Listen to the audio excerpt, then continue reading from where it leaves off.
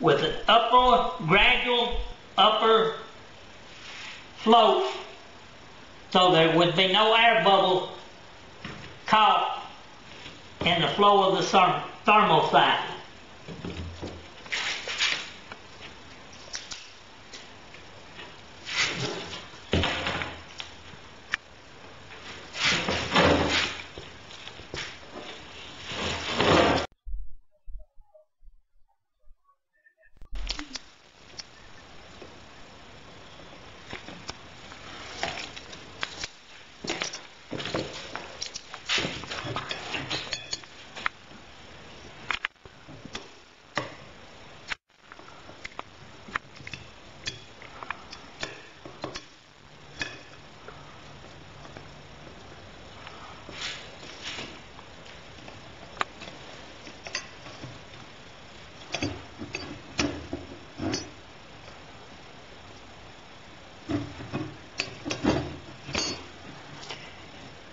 You turn the cutter a time or two, you tighten it up each time you go around, and it will cut the copper tubing for you.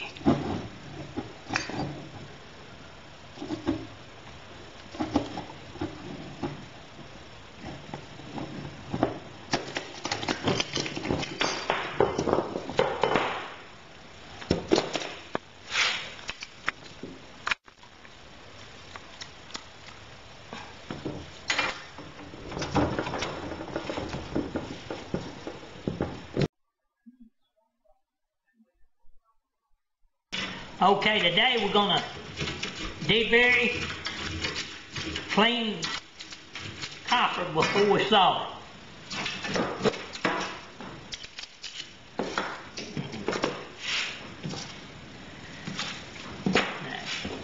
Now, you can take it and sand it like that. Get that copper real clean, because that matters quite a bit. Or you can even use this to get the inside the copper elbows clean. Same thing on the outside, you can use this. Get the copper real nice and clean. Good. Next thing we do is we start putting soldering flux on the inside.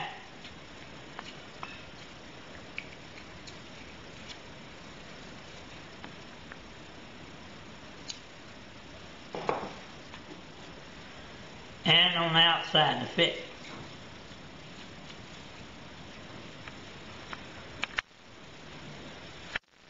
That lets the solder flow real good. What you want to do is you want to kind of get the joint right here nice and hot before you even apply any solder at all. You want that whole joint to be nice and hot.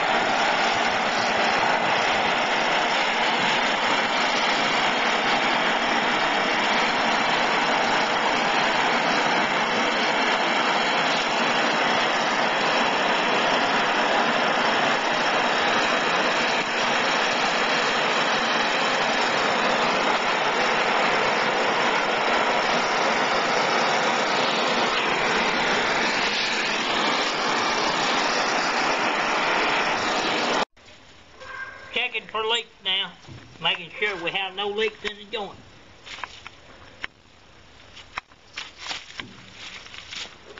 Okay. Cut you some 2x6s, 2x4s, put down there about 3/4 inch in between the thing there where you're making them for 3/4 inch copper tubing. That's about the size you need to make it. Lay your fin down in the center of it. Lay your metal pipe on top. Kind of get it started just a little bit.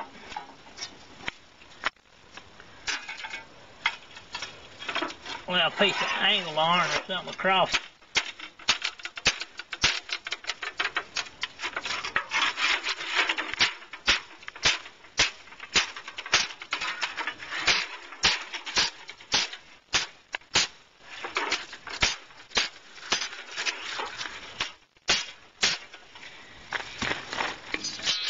that you fin, make sure the copper tubing is in the proper place. You know, the flow tube has got to have an upward slope to the tubing. You've got to make sure that that's done properly. First you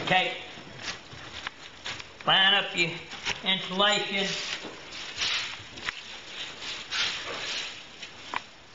On your plywood. When it's covered properly, sheet metal absorber plate underneath the flow tubes.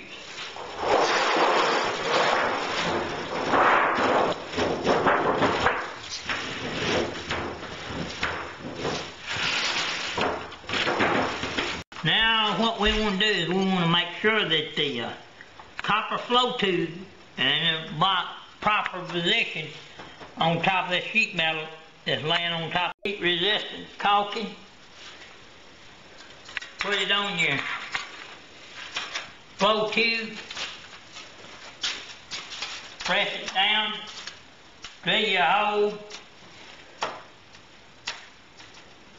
About 6 of them.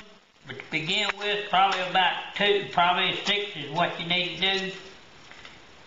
Go ahead and run your 7/8 sheet metal screw down in there and pull it up on your 4-bait treated plywood. And you do that on the whole flow tube, where your flow tubes are covered with absorber fin. And then you take paint, splash your polycarbon. Polycarbon is rated one of the best for solar panels. As far as, it's better than glass really.